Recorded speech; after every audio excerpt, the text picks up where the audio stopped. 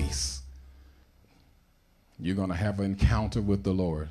God's going to meet you where you are in that place. And he said, come down. I'm coming to your house. That's what Jesus told Zacchaeus. Come on down out of the tree. I'm coming to your house. And the Bible says he hurried up. That's what make haste means. He hurried up and came down out of that tree. And we don't hear about any of the conversation that went on between Jesus and Zacchaeus. And that's so important, because some of the things that are hindrances and stopping us from launching forth into the things of God, all of what I've said to you today, the reasons for that inability to connect with the purpose of God, the reason that stops us from really getting past our selfishness, the reasons that keep us focusing on our inabilities and our hurt, that's what Jesus dealt with secretly with Zacchaeus. He didn't expose none of his pain. He didn't expose none of his dirt. He didn't expose none of his problems, none of his issues.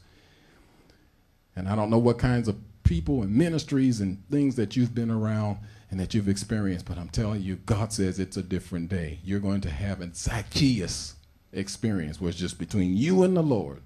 So you can say, okay, Lord, I really do want your purpose, but Lord, and something inside of me gets afraid when I have to submit like that. Because, God, you know, I trusted like that before I got burned. Lord, I thought I was believing a vision and a plan like that before, and I got hurt. I got wounded. So, God, I need you to deal with this wounded place inside of me that makes it hard for me to believe and to trust to come down out of the tree. Because every time I come down, every time I humble myself and I come down and I try to believe, and I've seen that in the year that we've been here, where there have been so many people where it's like, I'm tired of putting my trust out there only to get hurt one more time. But I've noticed a resilience here in this community like nothing I've seen before. Because I come from a community, you she's shaking her head, because like, you burned me once, that ain't happening no more. That's it. But I've seen a resilience here where people just keep trying. It's almost like they stick their foot out and test the wall one more time. One more time. I see that in the spirit. I see a lot of people sticking their toe in the water. Let me see, just one more. Maybe this is it. Maybe one more time. Maybe they at least keep coming back to the pool's edge. One more time. Yeah, let me see. Now, I'm not going to be one of those preachers that's going to come up behind you and push you in. But I am telling you that you're to the place where Jesus was with Zacchaeus. And that is, Jesus is saying, not Pastor Chris, Jesus, the Lord, and Holy Spirit is speaking. He said, come on down. Come on down. Come on down. I'm coming into your house. And we're going to deal with this personally. It's not going to be a public display.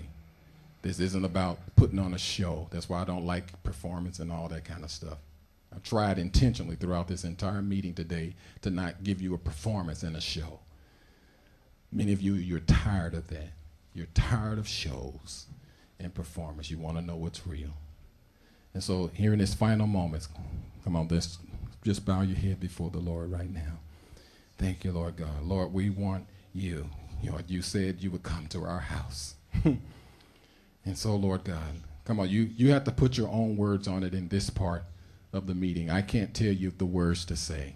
I can't give you the expression. But you know personally what's necessary. God, I want you to speak to me. We started off with this at the very beginning of this day, singing a little song said, listen to his voice, hear his call. And so right now, here in these few moments, just let the Lord show you the thing, the issue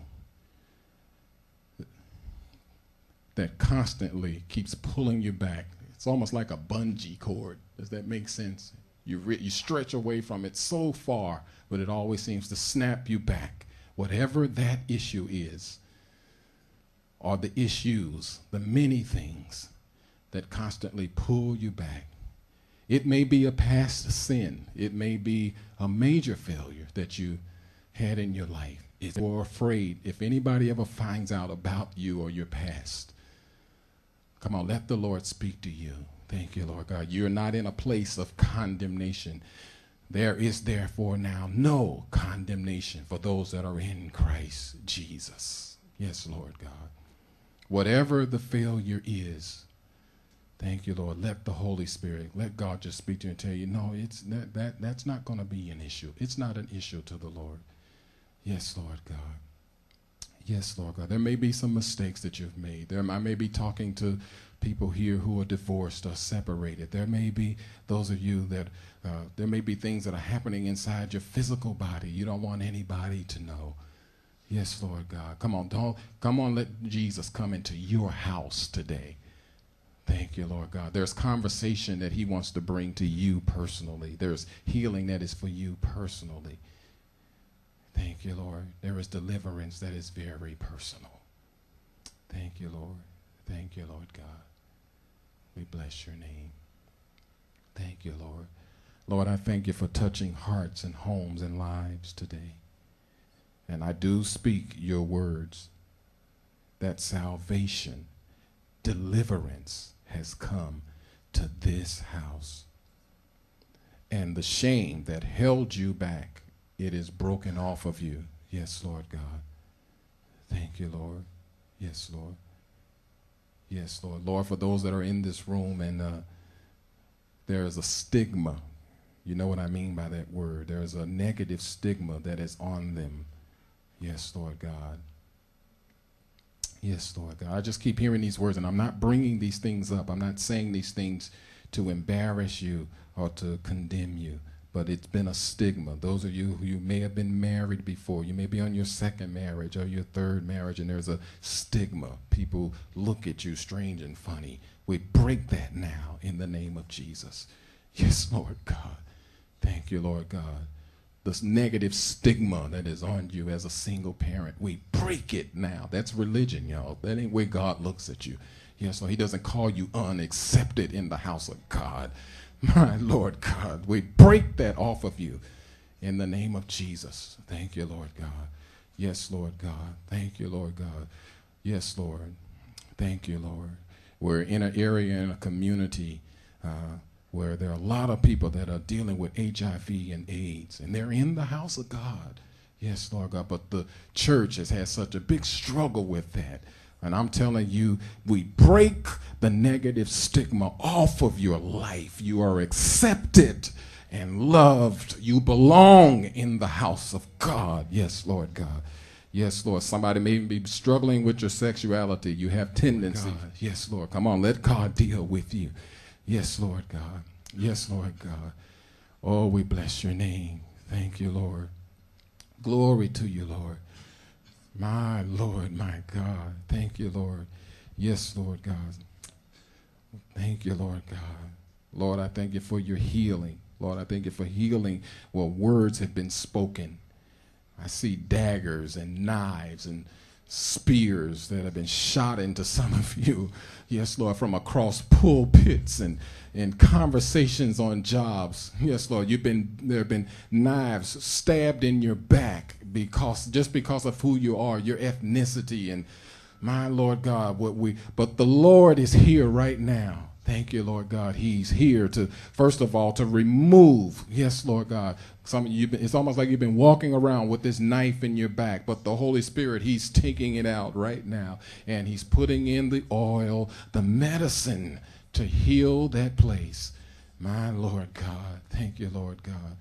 Yes, Lord God. Thank you, Lord. That's right. Just receive it right. It's between you and the Lord. That's why I ain't pointing nobody out.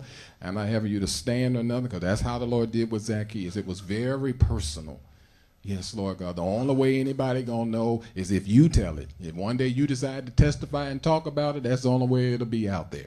Yes, Lord God. Yes, Lord God. Thank you, Lord God. That's how personal God is.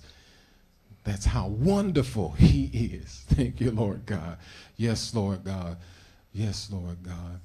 Thank you, Lord God. Lord, you see the places. There are young ladies that are in here, Lord God, and way back in their past, it may even be happening now, Lord God, there is molestation. There is assaults that has come up against them. Lord God, yes, Lord God, Lord, I thank you for healing that broken place, that wounded place, the things they haven't been able to tell anybody. My God, yes, Lord God. Lord, I thank you for healing that place. You may even be older now, and there are things that are in the past that you never talked about. You've held it in and suppressed it. Yes, Lord God, and sometimes people don't understand why you don't like people getting in your space. They don't understand why there are times when you just don't feel like being bothered, and you don't want nobody touching you, and they just call you moody and all those kinds of things, but they don't know what happened. Thank you, Lord God. But the Lord is here right now. He is touching that sensitive, that hurting place right now. Thank you, Lord. My God. Thank you, Lord God. Yes, Lord God. Lord, for those that are in this room that have been through emotional and mental trauma, Lord God. Yes, Lord God. You may even be on medication for it, but don't you dare be embarrassed. Yes, Lord God. This is a place of safety for you. Yes, Lord God. Thank you, Lord God. Yes, Lord. God understands the way that our human brains were made to function and things that were supposed to happen. You may be experiencing chemical imbalances, maybe because of diet, maybe because of traumatic experiences. But the Lord, He is here right now to tell you, no, you're not crazy, and no, you're not going to lose it. No, you're not going to go in the way of your mother and of your grandmother and of your great-grandmother. No, it's a different season now. Yes, Lord God. My Lord God, it's a different season now. Yeah, that generational curse stops with you and your generation. Your sons and daughters will not suffer with mental disorders and serious mood swings. And my Lord God, yes, Lord God, several of the women here, you've had female disorders and your cycle's been out of order and out of whack. My Lord God, yes, Lord God, and it's caused all kinds of things to happen in you. But the Lord does break. He breaks the cycle. He breaks the curse of the enemy upon your body in the name of Jesus. Thank you, Lord God. Thank you, Lord. Yes, Lord. Glory to you, Lord. Yes, Lord God.